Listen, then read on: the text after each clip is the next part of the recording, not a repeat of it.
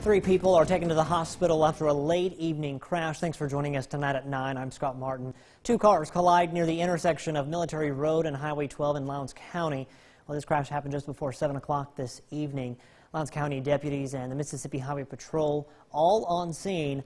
A portion of the roadway was shut down as crews worked that scene. The three people were taken to the hospital with what appears to be non-life-threatening injuries.